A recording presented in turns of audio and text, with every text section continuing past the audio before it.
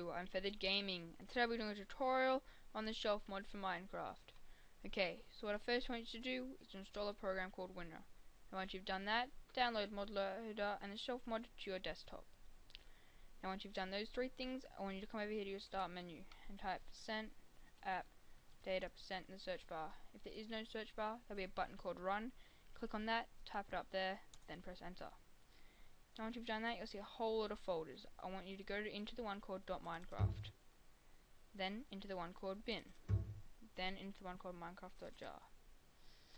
Okay, so once you've done that, you'll see a whole lot of files, and I want you to delete the one called meta-inf.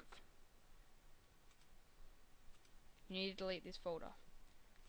Once you've done that, open up ModLoader. Highlight all the folders inside ModLoader.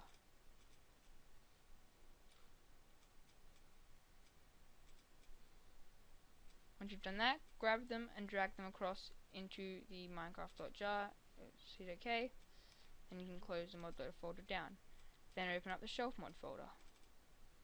Do the same thing, highlight all of them in there, and drag them across into minecraft.jar.